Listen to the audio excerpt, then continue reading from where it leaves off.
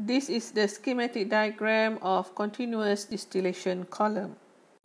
In this diagram, you can see the feed inlet and the product outlet.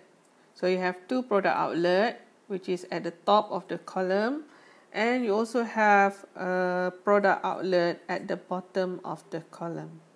Okay, so we call the product at the bottom is the bottom product, and product at the top of the column is called distillate. The reboiler is used at the bottom part of the column is to directly heat the input materials in the reboiler. The condenser is used at the top of the column to condense the vapor collected from the top of the column. The feed used in this particular column is normally in liquid phase or in gas phase, or maybe a mixture of liquid and gas phase. These are called the condition of the feed. In this column, the liquid mixtures will be separated.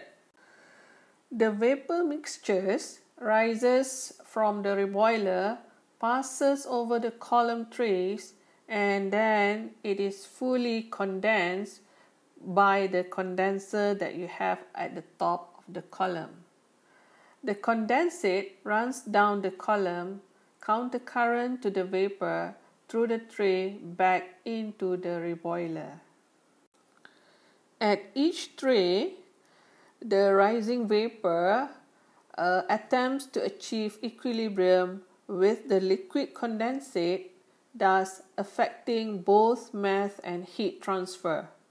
In this ideal case, the rising vapor should be in equilibrium with the liquid, but in actual columns, complete exchange does not always take place. The efficiency of the trays in the distillation column can be evaluated using the number of theoretical plates required to achieve the same separation as the actual column.